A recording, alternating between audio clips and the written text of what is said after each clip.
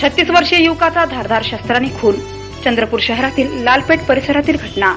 संजय झुनमुलवार असं आहे मृतकाचं नाव. किरकोळ वादातून खुनाची घटना झाल्याची शक्यता.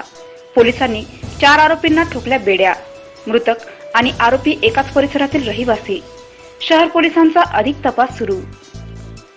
चंद्रपूर शहर खुनाच्या घटनेने हादरले आहे. चंद्रपूरच्या लालपेठ कॉलरी भागात ही घटना घडली असून यात एका 36 वर्षीय युवकाचा मृत्यू झाला तर दुसरा गंभीर जखमी आहे.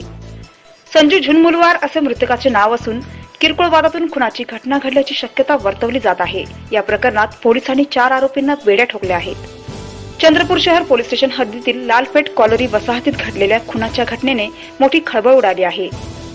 मृतक संजू झुनमुलवार, जखमी युवक आणि आरोपी हे लालपेठ कॉलरी वसाहतीलच रहिवासी आहेत. यातील जखमी युवक आणि आरोपी यांच्यात वाद होता. त्यामुळे सोमवारी रात्री त्यांच्यात परत जुन्या वादातून बाचाबाची झाली.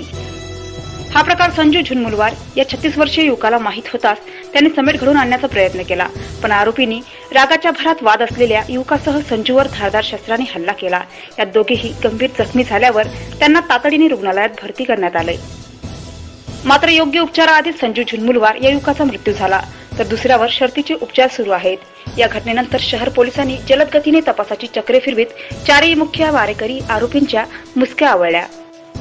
या प्रकरणात आरोपीवर खुनाचा गुन्हा दाखल झाला असून या घटनेने शहरासह मित्रपरिवारात हळहळ व्यक्त केली जात आहे.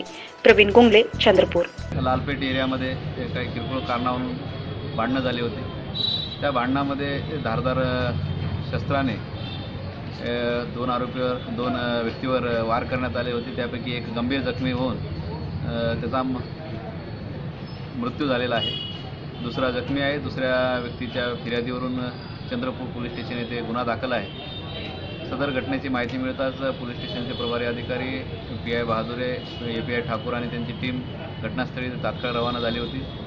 त्यानंतर घटनास्थळावरून माहिती घेऊन त्यामधील जे मुख्य आरोपी आहेत त्या मुख्य आरोपीला तात्काळ अटक करण्यात आलेली आहे आणि पुढील तपास API ठाकूर करत आहे.